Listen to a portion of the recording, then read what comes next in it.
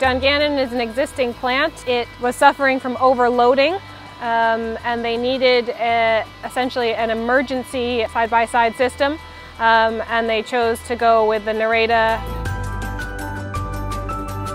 We've built 2 Nereda reactors with an influent buffer and a single sludge buffer. Right from the start, the process seems to have went very well and just seems to be a more efficient process than the current activated sludge process on site. I think what's unique about the Nereda at Dungannon is that their influent is from industry mainly. They have a lot of fats, oils and grease that come in because there's a lot of food processing plants, as well as a lot of detergents from the wash down procedures. So the Nereda at Dungannon actually was built with some fog removal tanks just ahead of it, which I think is unique in a lot of our schemes.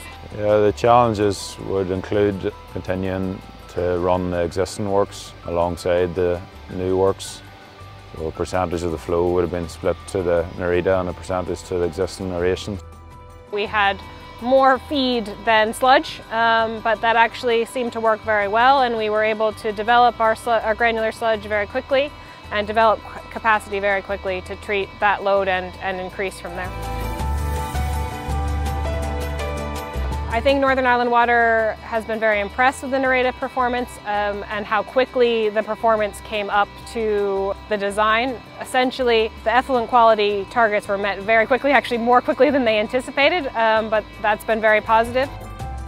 Because of the industrial influent that they have here, they've had some fluctuations in influent quality and some issues with pH dropping, and the Nereda has handled that very well. The experience of working in Nereda, I would say, has been positive. It's the Nereda controller is very hands-on and it's easy to work around.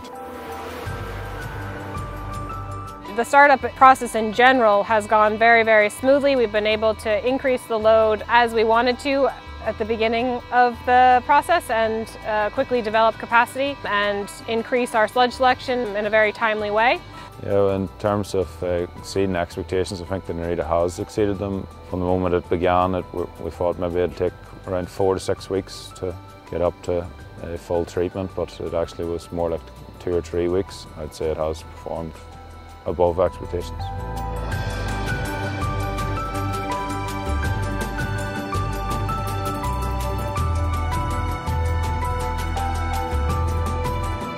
The teamwork on site was very positive. The contractor, Murphy Process Engineering, the lead contractor, they had a excellent delivery on site. They worked well with all the stakeholders, including ourselves. Well, the experience of working with RHDHV and Dungannon has been easy to deal with. They were here for the 2 weeks in the startup, and that brought us on well. It was easy to continue the collaboration from then onwards.